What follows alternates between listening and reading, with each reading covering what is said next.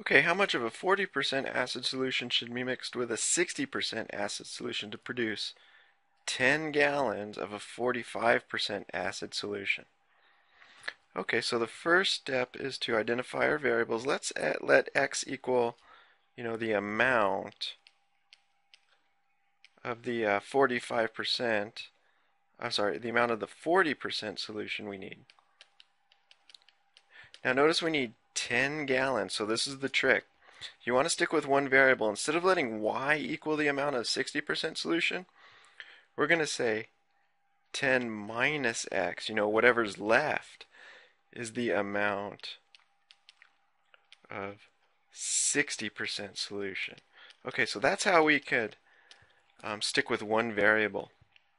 Subtract off the total, and that's how much of the other solution we need.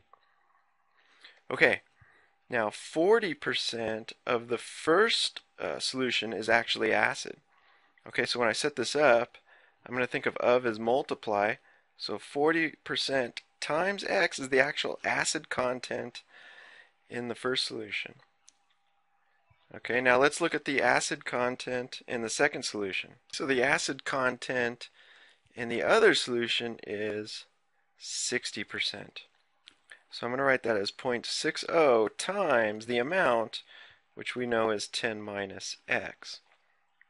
Okay, now in the end, the acid content of the final solution should be 45%. So 0.45 times the amount at the end is going to be 10. Okay, so this here is our setup. The acid content in the first solution plus the acid content in the second solution is equal to the desired amount of acid content in the end, 45% of the 10 gallons. So now it's just a matter of solving this equation. Okay, so let's do it. 0.40x plus, here we have to distribute.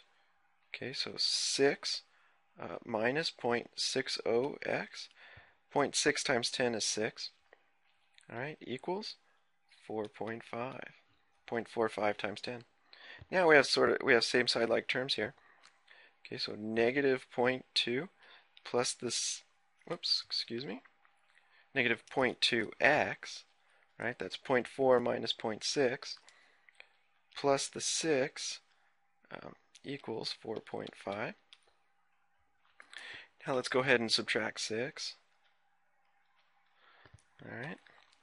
Don't be afraid of this negative. Okay, the math will take care of it. 0.2x equals negative 1.5. Okay, so here I'm going to try to scroll a little bit. Looks like that works out pretty good. Certainly I can multiply both sides by 10 and avoid the decimals. But what I'm going to do here is just divide by negative 0.2. Negative 0.2. And that gives me my answer here for x. X equals 7.5. Notice that's positive. A negative divided by a negative is positive. So the math sort of took care of itself. Now remember what x is. X is the amount of the 40% solution. Okay, so the good stuff here, the 60% solution, all we have to do is take 10 minus x. So 10 minus the 7.5, well, that's going to be equal to 2.5. Okay, so we need to obtain, a final 10 gallons at 45% acid content, we need 7.5 gallons of the 40% solution, and we need